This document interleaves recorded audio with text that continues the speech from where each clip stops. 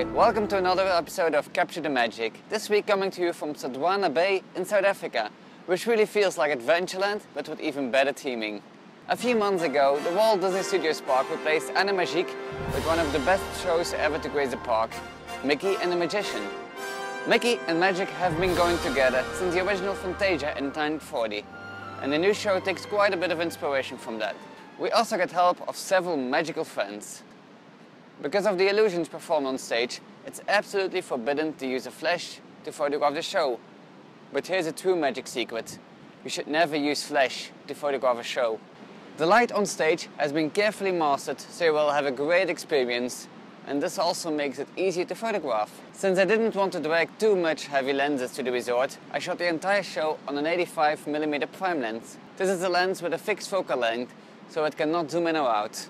Often these lenses are much more light sensitive and lighter to carry as well.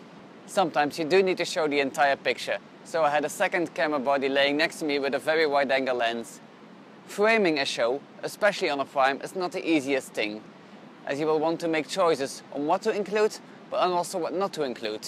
Since you see that this makes it harder, as you can't zoom. Fortunately, you can also crop your image afterwards as well. Shooting a show is all about anticipation. What is going to happen next, and where should your lens be pointed at? Let's take a look at the Lion King scenes with Rafiki, performed by the amazing Nicole Dennis. We know Rafiki will appear on the stage near Mickey, and during that time some animals appear on and around the stage. So during those scenes, don't only look at the stage, but also around you. A giraffe in gorgeous sunlight does not only look good in the African savannah, but also with the theater light in the Animagique theater.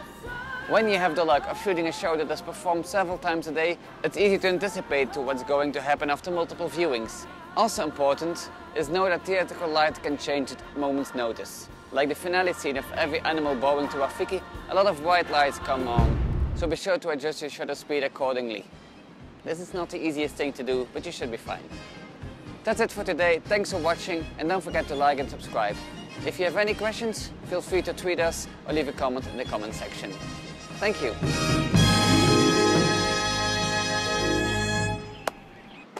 Got it?